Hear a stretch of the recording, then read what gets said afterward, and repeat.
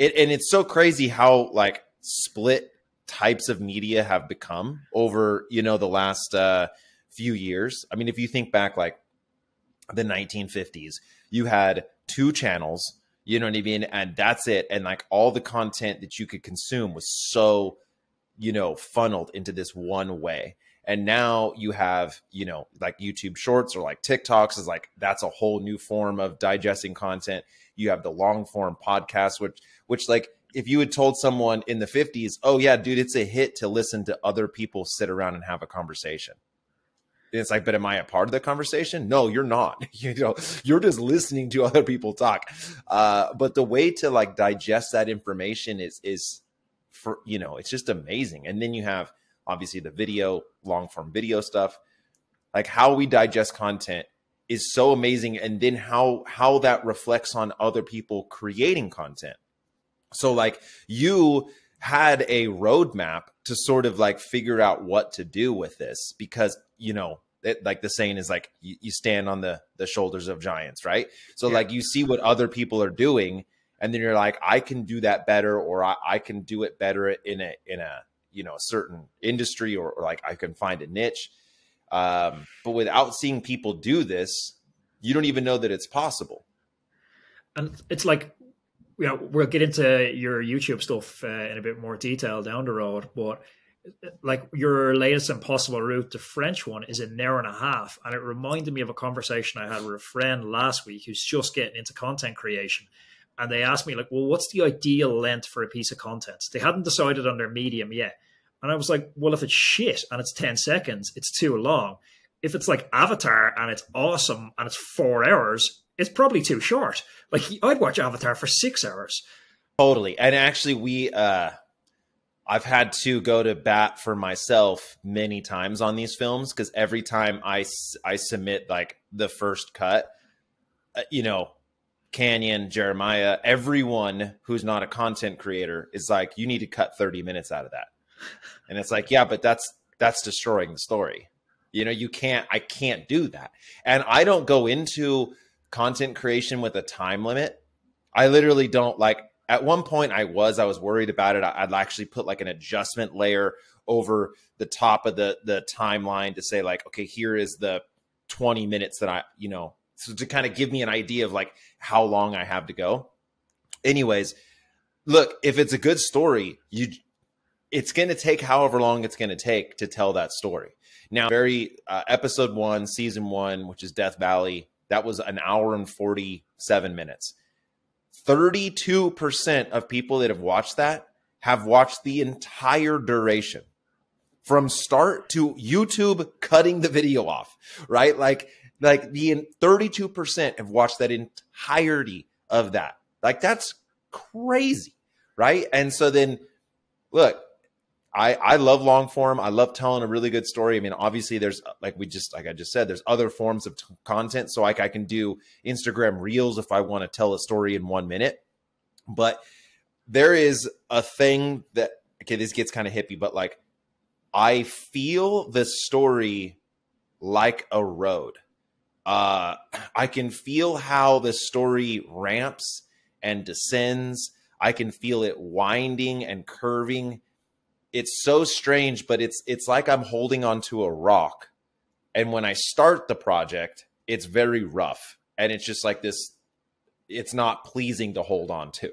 And then over time, I like rub these little like edges off of it and I start to smooth it out. And I can just keep feeling this rock with my mind, which is so strange, but I can feel these little rivets and bumps. And I'm like, I don't like the way this feels. And then I just, hours and hours and hours go by and you've just perfected 1 minute of an hour and 40-minute, you know, video.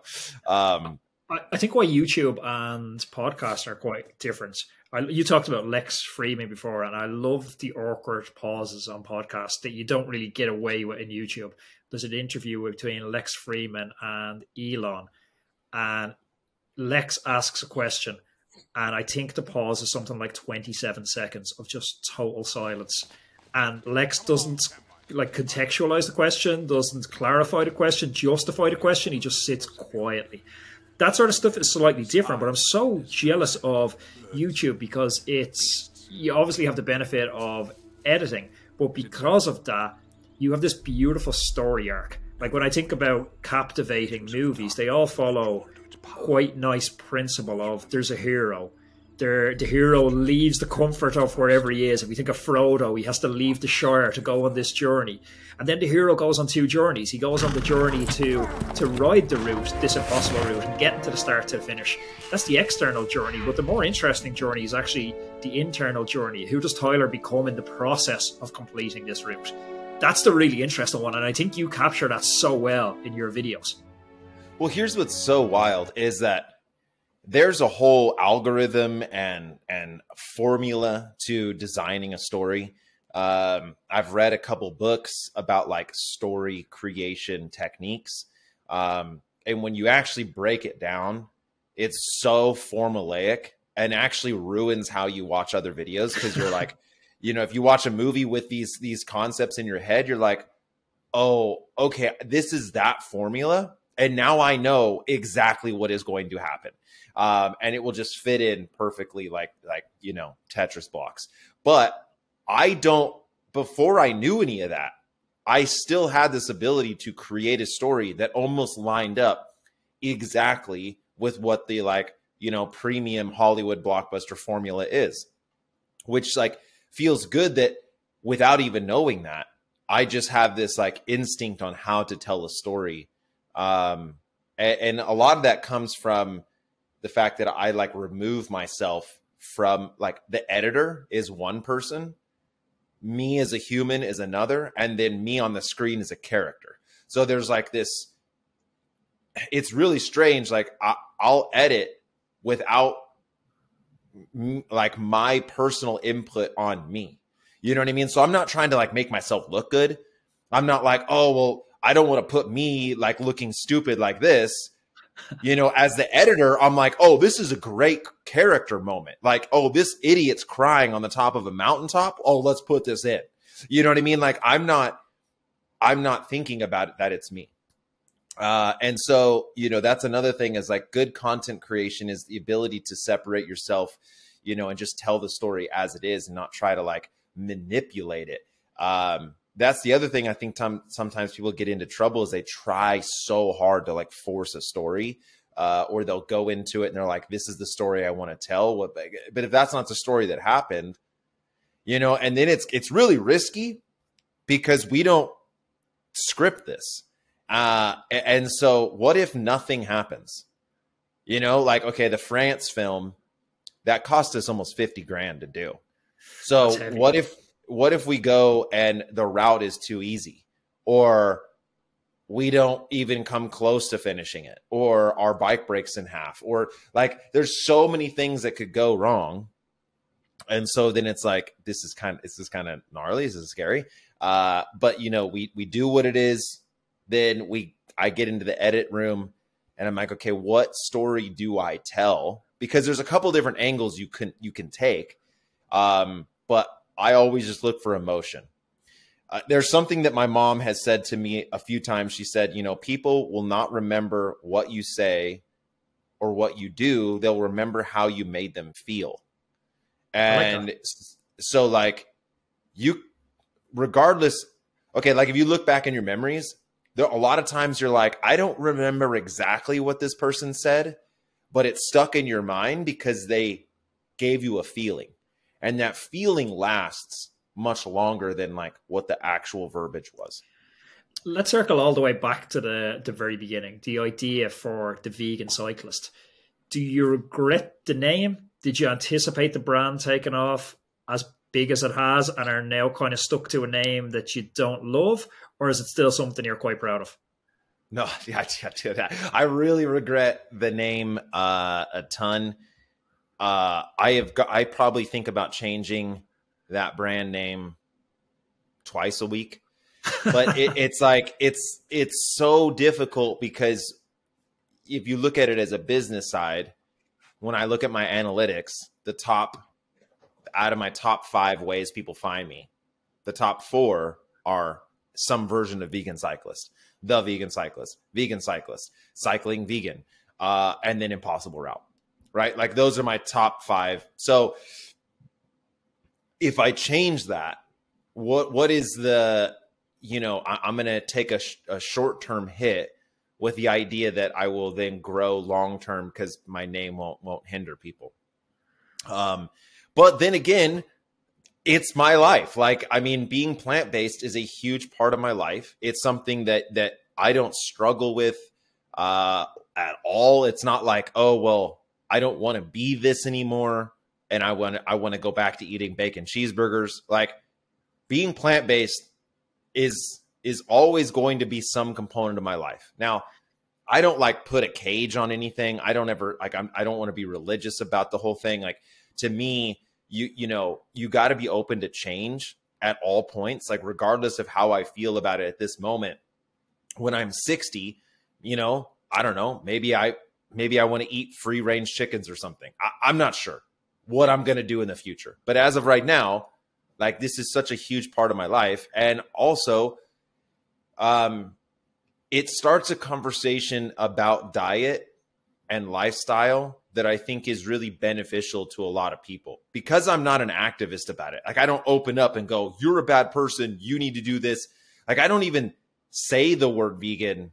I don't ever really talk about it at all. And so then when people are met with an expectation of, this guy's going to yell at me about food, then I don't, then they're like, well, wait, I was expecting this guy to be super annoying about food and diet, and he wasn't. And then he also did these crazy things, like he won a national championship.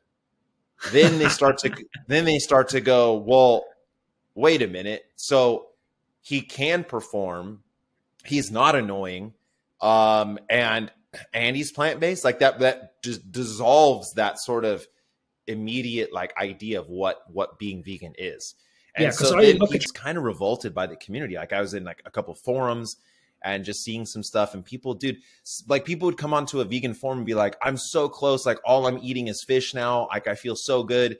And they're like, you're still killing animals. Like, how dare you think you're good? And it's like, bro, what the shit is this? Like, everyone's at a different point in their journey. Why is everyone so black and white here? Anyways. And so then very early on, I had an opportunity to change my channel name, and I didn't, because I was getting no views. Like, in the first year, I got 1,000 subscribers and maybe like 1,200 views, right? Like, I mean, it was just not going anywhere.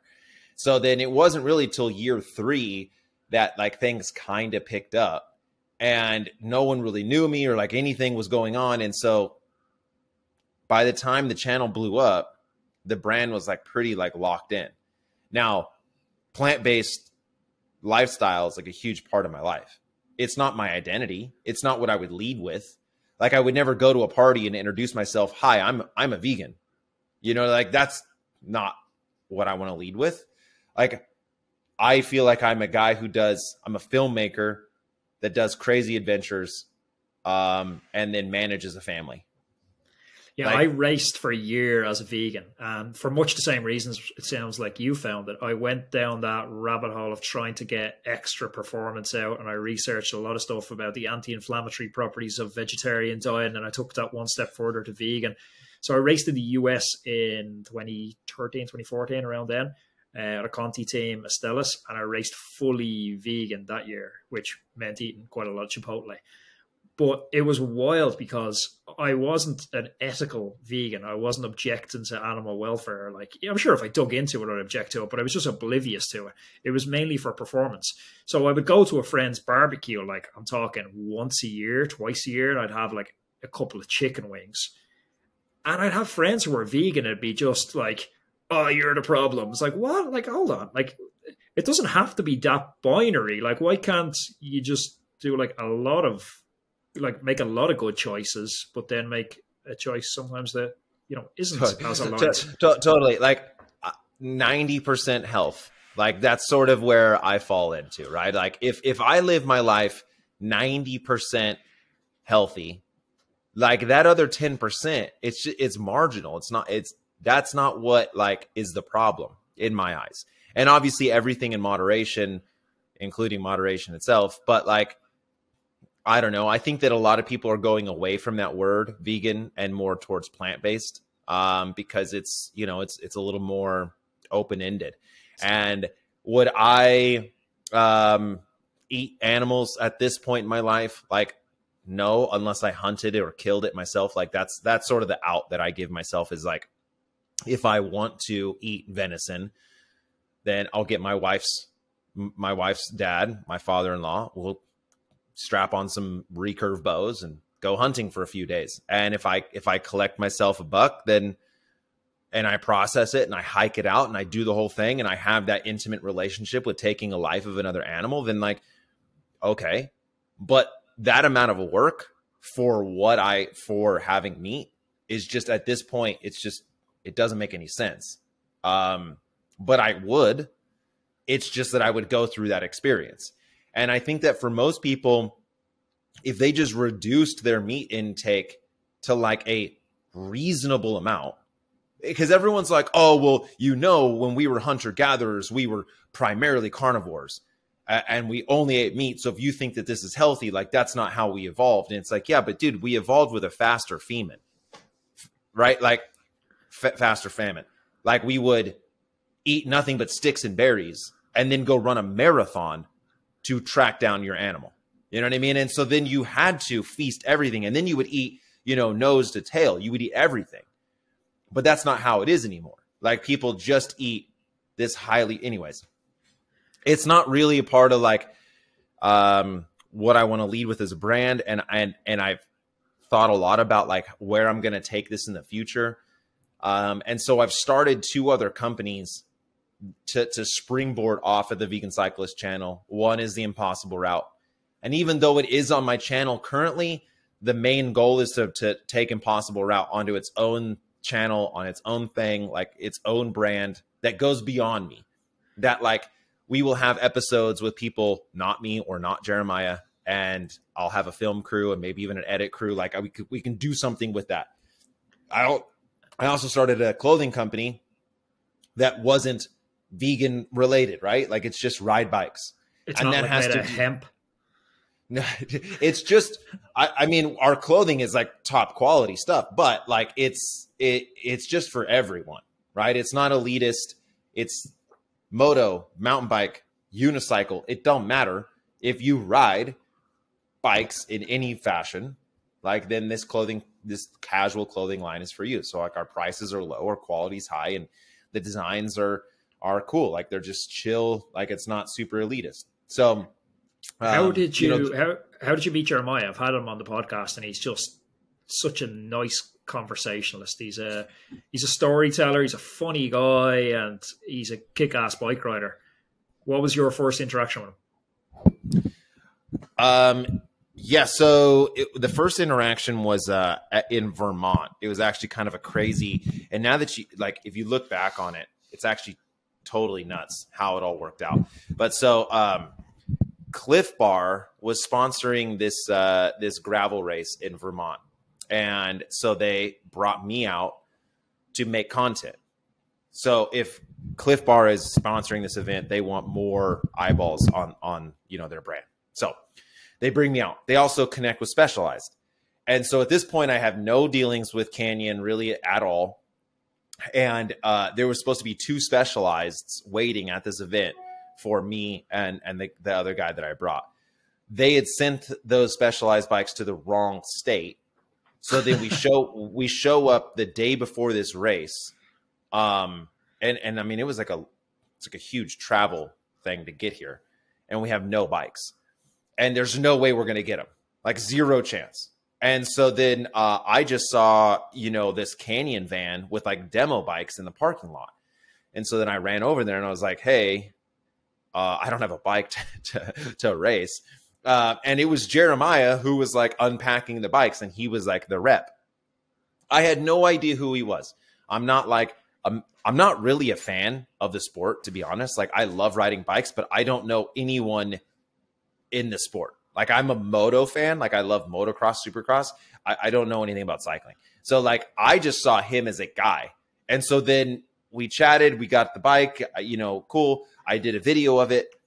And then in the video, people were like, I can't believe you didn't know who that was. Like, how dare you? Like, he's a legend. Like, you know, Jesus, like, can you be any more ignorant? And I'm like, what? Like, I had no idea. So then I Google him, and so then I reached out to him. I was like, hey man, I don't know if I came off like disrespectful. Like I didn't know who you were or anything like that.